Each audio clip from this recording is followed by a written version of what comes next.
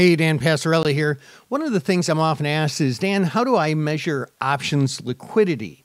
Well, first let's talk about what liquidity is. Liquidity is basically just a fancy word for saying how easy it is to get into or out of a position without changing the market, without having the market makers lower their bids or raise their offers to not trade with you.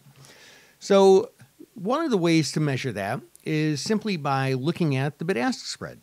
For very small traders who trade one or two lots, if you're willing to buy the offer or sell the bid, then you can almost always buy one or two or sell one or two.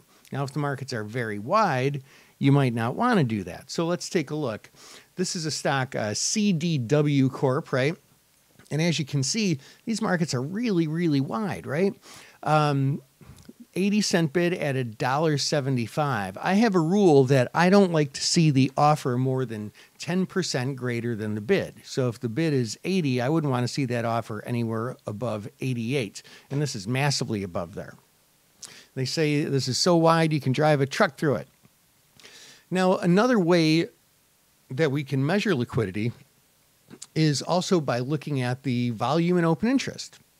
Now, there's practically no volume going on here. There's pretty little open interest as well. That's particularly helpful for bigger traders. But if the offer is more than 10% higher than the bid, you don't want to trade this anyway. So let's look at an example of something that is very liquid.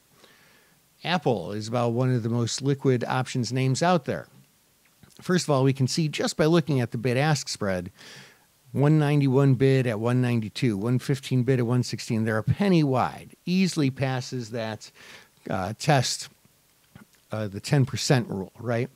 And we can also look and see the open interest. There's thousands and thousands, tens of thousands sometimes of open interest, as well as volume too. So you can go in here and you can probably trade quite a bit without moving the market all that much. Liquidity is important because the bid-ask spread is a cost of doing business. If you always have to pay a lot more than the fair value or sell it a lot less than the fair value, you're probably not going to make money in the long run. So look for those tight markets with high volume and open interest. I hope that helps. This is Dan Passarelli, Trade Smart.